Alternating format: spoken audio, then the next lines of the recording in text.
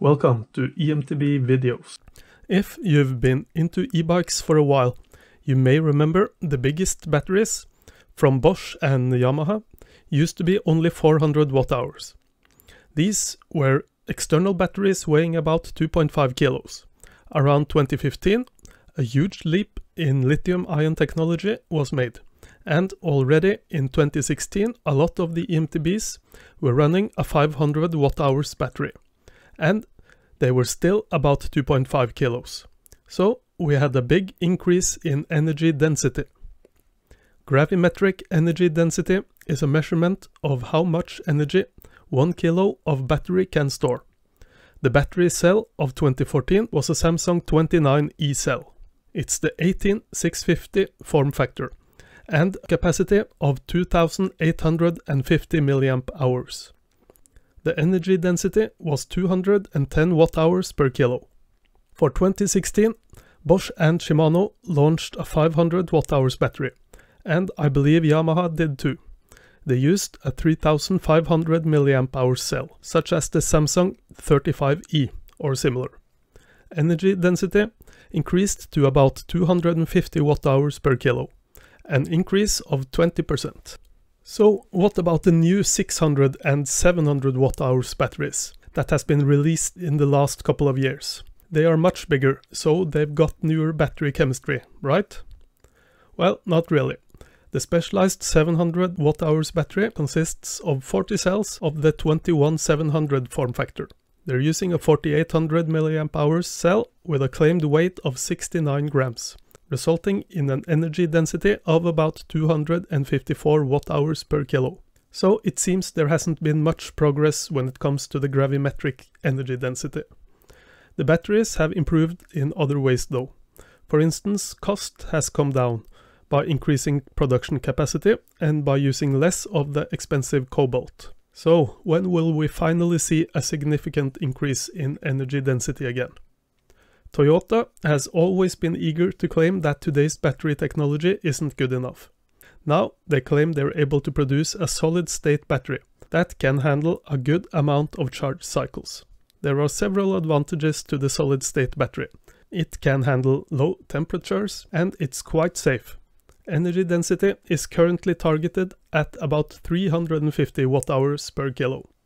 Unfortunately, this battery isn't set to hit EVs before 2025, and most likely even later for e-bikes. Tesla has announced their battery day in September 15th of this year, and expectations are high. Tesla continues to develop the current lithium-ion battery. They're using the NCA chemistry. Tesla has recently acquired Maxwell Technologies, and they have announced a patent for a tabless electrode. So we expect Tesla to present a new battery with increased energy density thanks to the Maxwell dry electrode technology. Maxwell has claimed up to 300 watt-hours per kilo, which is close to a 20% increase. Also, we expect reduced cost and reduced internal resistance thanks to the tabless electrode patent. Reduced internal resistance will improve power output, charge speed, and battery life. But this technology is owned by Tesla, and they will probably use all these cells themselves. So I guess we won't see these cells in e-bikes anytime soon. But Tesla isn't the only one improving the current lithium-ion battery. The popular NCM chemistry is also being improved.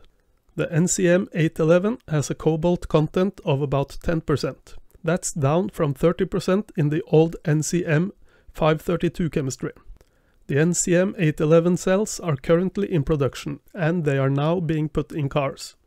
In September of 2019, 18% of all batteries produced in China was this new NCM 811 chemistry. It was second only to the older NCM 532. The NCM 811 should be about 280 watt-hours per kilo for the cylindrical cells used in e-bikes. As I've said, production is high. The big Chinese manufacturer CATL, Panasonic, LG Chem, and probably others are producing these. A lot of the cells will go to the car industry, but it shouldn't take too many years before these are available to the e-bike industry. There is a high level of secrecy regarding batteries. No one in the e-bike industry is willing to share details, so I've got no date. So what does this mean?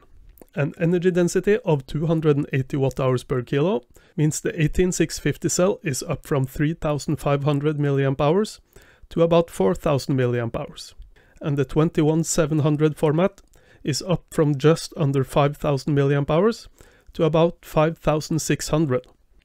So the old 500 watt-hours battery will suddenly become a 580 watt-hours battery. The Bosch and Shimano batteries of about 630 watt-hours will be 720, and the specialized 700 watt-hours battery will be about 800. And I expect there will be little to no increase in weight for any of these batteries. The old 380 watt-hours battery used by Focus also becomes interesting. It's about half a kilo lighter than the lightest 500 watt-hour battery, and with the new cells it will be 430 watt-hours. This cell configuration could become popular for the new lightweight and lower power EMTBs. I'm not offering any guarantees, but e-bikes will of course get improved battery cells sooner or later.